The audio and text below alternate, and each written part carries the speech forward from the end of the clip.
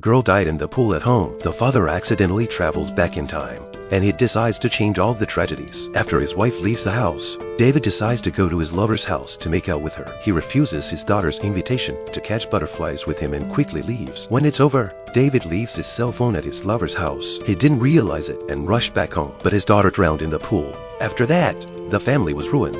5 years later, David went to the pool where his daughter died and chose to kill himself, but he was saved by his friend Max. He was still sad and could always feel his daughter watching him. David escaped when his friend wasn't looking. Then a butterfly caught his attention. Following the butterfly, David went through a long tunnel. After opening the door, the outside world made him feel a little dazed. It was the world from 5 years ago. The day he turned down his daughter's invitation and walked into his lover's house, David reacted quickly and rushed to the family pool. What he had regretted 5 years ago, he had finally saved in this moment. David hugged his daughter and didn't speak for a long time. That moment, David from 5 years ago came back from his lover's house. The two came face to face and they were both stunned. David had inadvertently killed the man he was 5 years ago.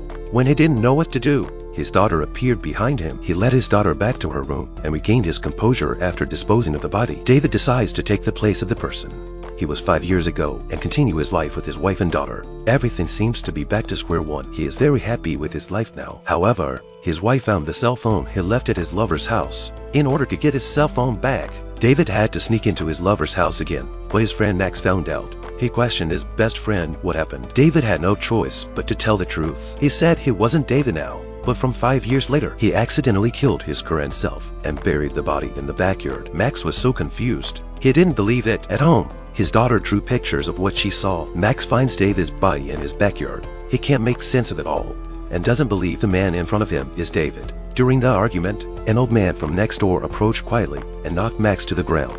Afterward, he calmly taught David how to dispose of the body. He's also the one who came through the tunnel. He killed himself in this world too. Besides him, many others have traveled through the tunnel for a new life. They choose to bury themselves from 5 years ago in the ground. One day, the wife says goodbye to her neighbor. She turns her head and meets the neighbor dressed in a different outfit. Mary sensed something was wrong and followed her. She accidentally saw the murder of the neighbor's family, and the murderer was themselves. Mary's cry of surprise alerts the people in the room to her presence. She rushed home with the girls beside her and told her husband. He ponders how to tell the truth to his wife. Mary, that's when the other Mary called. She also came back from 5 years later to the present. She decides to kill the current Mary and start over with David. With a calm face, David said to let him do it, but he informed his wife and daughter to run away when he got home. He drove his car and attracted the attention of the old man next door. Mary rushed to the tunnel with her daughter. On the way, she met her other self. Mary from 5 years later couldn't bear to kill them and let them go. That's when everyone noticed the mother and daughter.